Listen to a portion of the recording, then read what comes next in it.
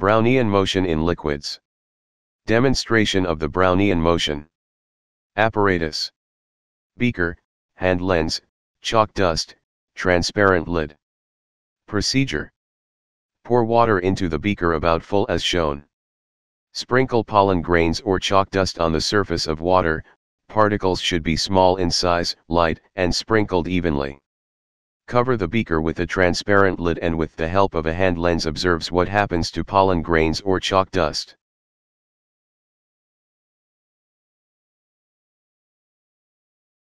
Observation. The pollen grains or chalk dust is in constant random motion. Conclusion. The particles are hit continually by the movement of small invisible particles of water. The movement is random, suggesting that the particles of water are in constant random movement. This kind of movement is called Brownian motion, a tribute to a scientist Robert Brown who first observed the effect.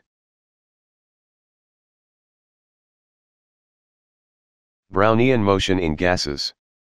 The smoke cell experiment. Demonstration of the Brownian motion in air. Apparatus. Drinking straw, smoke cell, microscope, and a bright light source. In this case, one end of the straw is burned and let the smoke from the other end of the straw into the smoke cell as shown above. The smoke is then covered using a transparent glass lid. The smoke cell is covered to seal the content of the smoke cell.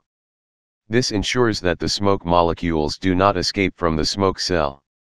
The lid is transparent to allow for easy visible of the smoke cell. The cell is illuminate with bright light.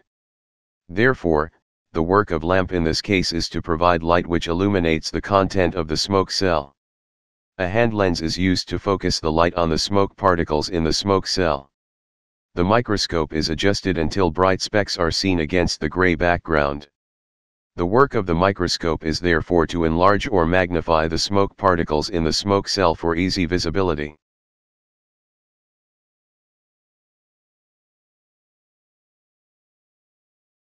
Observation. In this experiment, the smoke particles, which are seen as bright specks, are seen moving in continuous random motion. Explanation. The smoke particles appear as bright specks since they scatter the light shining on them and appear as bright points. They move about in a continuous random movement because of uneven bombardment by the invisible particles or molecules in air. This suggests that air is made up of small particles which are in constant motion. When this experiment is repeated at a higher temperature, the smoke particles move faster in a continuous random manner. This is due to increased kinetic energies of the molecules. The opposite is true when the temperature of the content is reduced. Conclusion. From the experiments above, matter is made up of very small particles which are in constant random motion. This is called kinetic theory of matter.